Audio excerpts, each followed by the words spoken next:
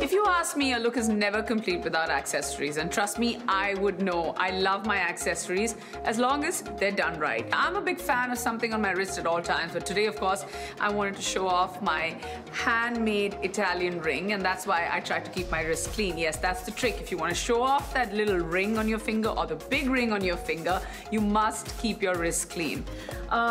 You could go either with a watch or a beautiful cuff, and most of these accessories that I'm showing you are from my wardrobe. The other thing that I also love as far as my wrist or my arms are concerned is a lot of stacking. So you could do multiple tiny beautiful bracelets and stack them all together, and there are no rules. You could do gold with silver, with rose gold, or just, you know, throw in a little bit of a color, maybe even an evil eye.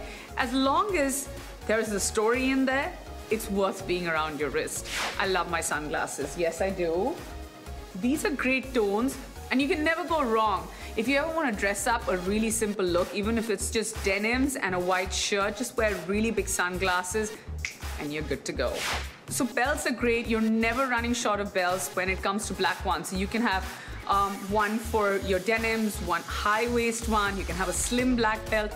And there are no rules when you're actually using a belt. It's okay to get rid of the belt, but then sometimes when you see a really large dress on yourself and you think that you want to cinch it, it's okay to use a belt from somewhere else and cinch it. So just think about it, assess the situation, assess the dress, and then use the belt, because you could go really right or very wrong with it. And then of course we have earrings. We have little earrings, and then we have medium-sized earrings, and then we have really long earrings, and then there's just a whole industry of earrings that goes on there. So decide on what your outfit is and what your body type is. It really defines your face, the right kind of earrings. So this one's a beautiful choker, and it just, you know, it's just really simple. And then when you want to dress up something very casually, you could go for a choker. A lot of people would imagine that these black chokers would make an outfit even more formal, but no, I think they actually make it a lot more casual. So if you have just a t-shirt and denims and flip-flops on, a choker would be a great idea.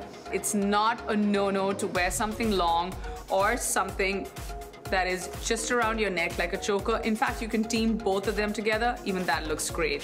Headbands, yes.